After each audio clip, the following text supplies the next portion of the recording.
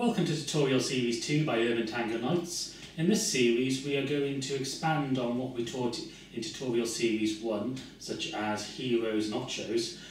However, in this series we'll be adding moves such as Ganchos, Boleos, Pasadas, Paradas and a myriad of other more advanced moves. This will still be at a sort of more novice level. However, these will improve your tango repertoire, improve your technique from those moves we taught in our previous series. Please refer to Tutorial Series 1 for techniques such as the technique for doing ochos, and also, even though this series is designed to be a standalone tango tuition series, there is no substitute to go into your local classes, supporting your local tango scene and dancing with as many people as possible, so we encourage you to go to those classes all the time. This is the final episode of Tutorial Series 2 by Urban Tango Nights. In this episode we'll be discussing music and covering Milonga.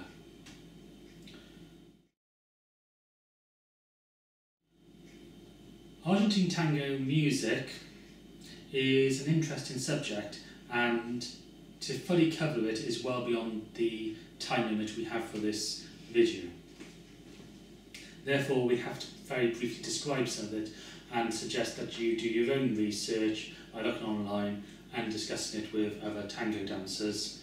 But please be aware in mind that personal preferences and opinions do not tell the whole story, therefore trying to do full research of it is highly recommended. In brief, Argentine tango is commonly said to be able to be danced to any form of music within reason.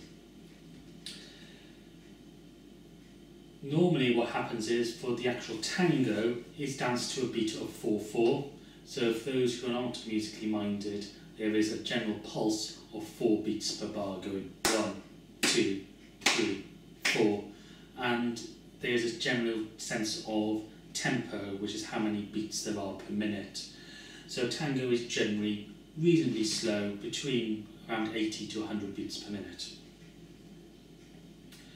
As far as the actual history of Argentine tango music, it is very complex, and with everything in complex history, again, opinion and who's recorded it has a huge effect on what is actually out there.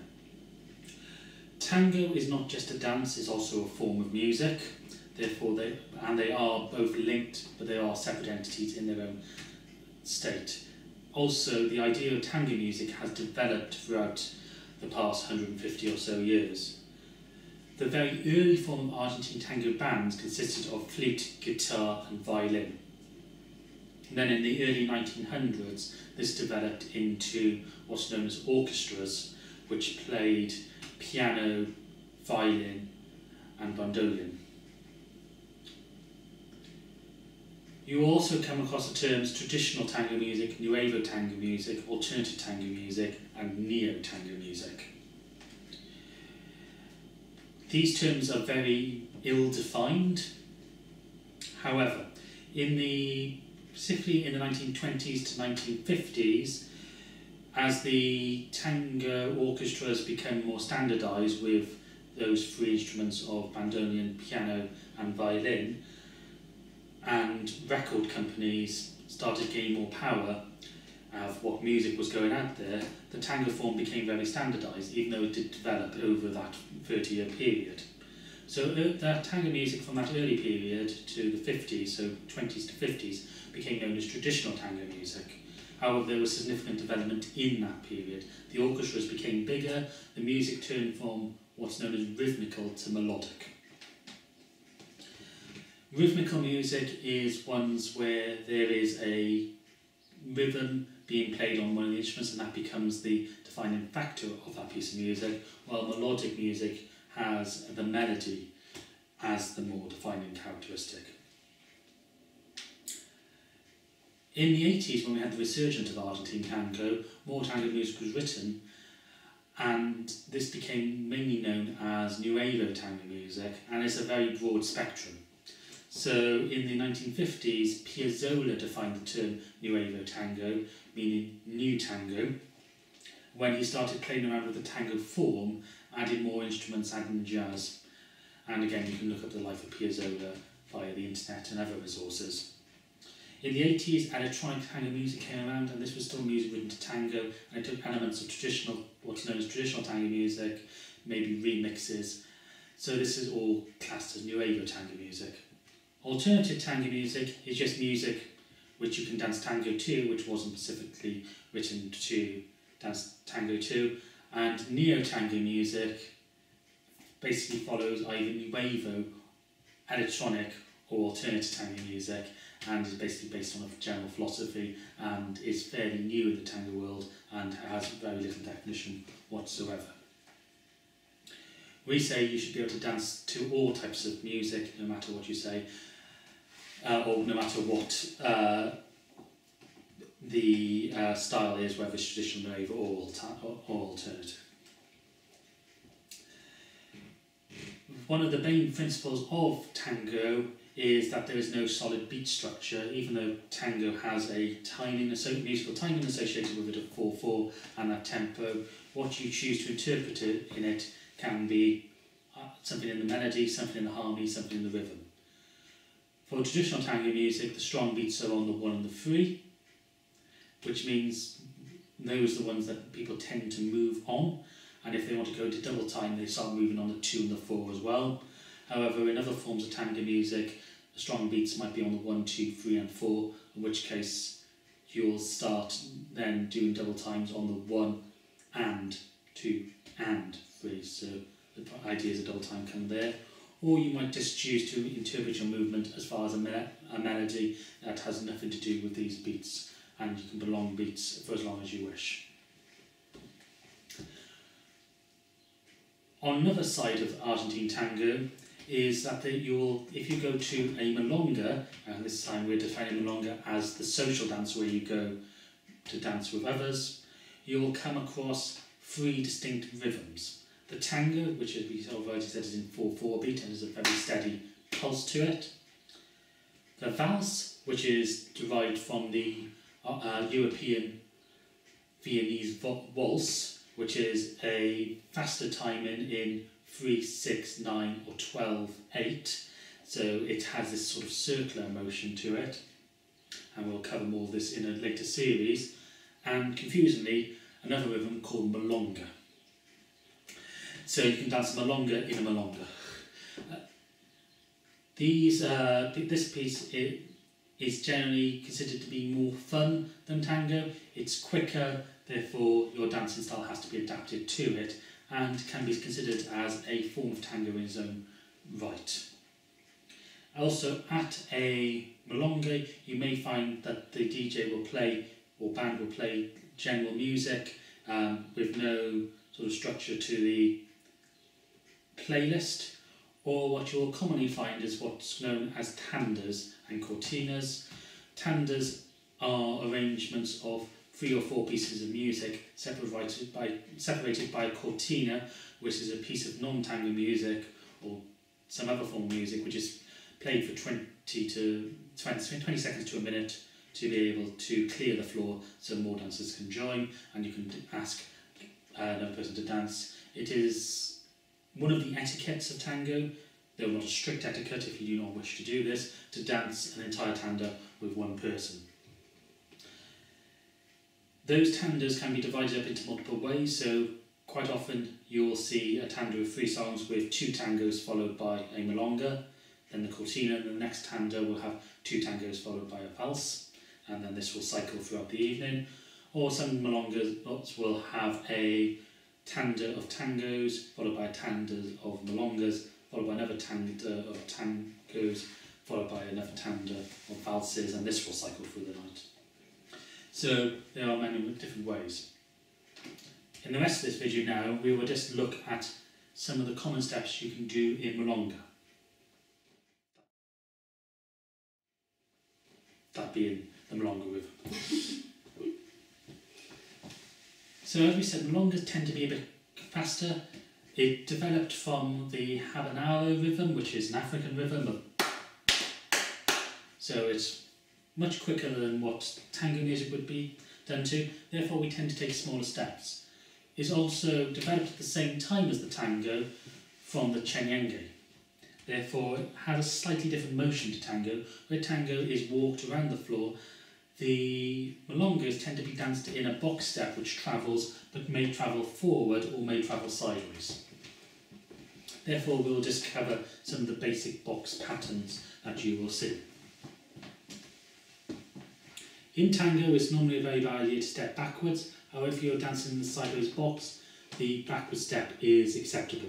However, for this video we'll start with a side step to the left. We're going to twist our chest towards the follower and step outside, so you're going to do an outside walk.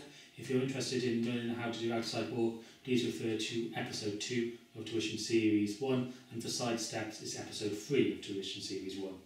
And then I'm going to step outside, back in line with my follower, take a side step to the right, close my feet together and change weight, leading my follower into changing weight as well. We can then do a small back step and we're ready to go to the side again, outside. So this is a basic box which will allow you to dance on the beats of the Milonga rhythm. Milonga rhythms divided into two types of Lisa and Traspi. Lisa is dancing on every main beat of the bar, so this is where this box can come in useful. So we can go 1, 2, 3, 4, 1, 2, 1.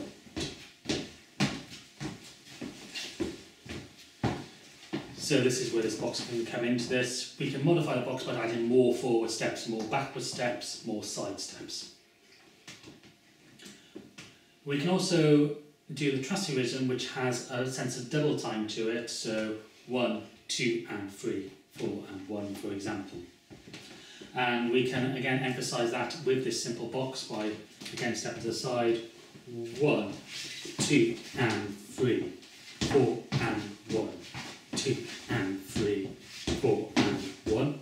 So we can add the double time into this simple box. We can also change elements of it, such as the side steps, by going 1, 2 and 3, 4 and 1. So we can do side steps to either side to emphasise this, or we can do a range of double time movements which is continuous, going again with the side steps 1 and 2 and 3 and 4 and 1. A common mistake we will see in Milonga is when you are moving quickly in Argentine Tango, you tend to have a slight rock through your body as you lead, as you're effectively doing a balanceo, which some people interpret as a upper body motion. We should rock through our body, and while keeping the upper body in sync with our lower body. Otherwise, the follower will not be able to feel the lead through this. Therefore, any motion should come through the whole body as we change weight. One of the common steps with Argentine Tango to emphasise this double time is the Traspi step, which are taps to the side. So they are half changes of weights then coming back. So again, from our box, if I take a side step to my left, I can go to lead my follower and bring it back. And I can do this on the other side as well. And I've got options then to either close my feet together and take them into a forward step, or I've got options to complete the side step before moving on. So we have these options for Milonga. We can also do ochos in Milonga, and these have been known as mini ochos because we are moving faster, therefore taking smaller steps. The ocho also becomes smaller and can either be done as forward or backwards. Therefore, my side step to the left tends to be smaller, my side step to the right, and therefore the follower does smaller steps as well, and the same for our forward ochos. We also have opportunities to do rock steps in Milonga. Again, if we go to our basic box, as we step to the side, we step forward and can rock the weight. And again, that's an excellent way of showing the double time nature of Milonga, and if you so wish, you can do decorations by doing little taps behind and castigada Boleos, which will cover more of these forms of decoration in Series 3.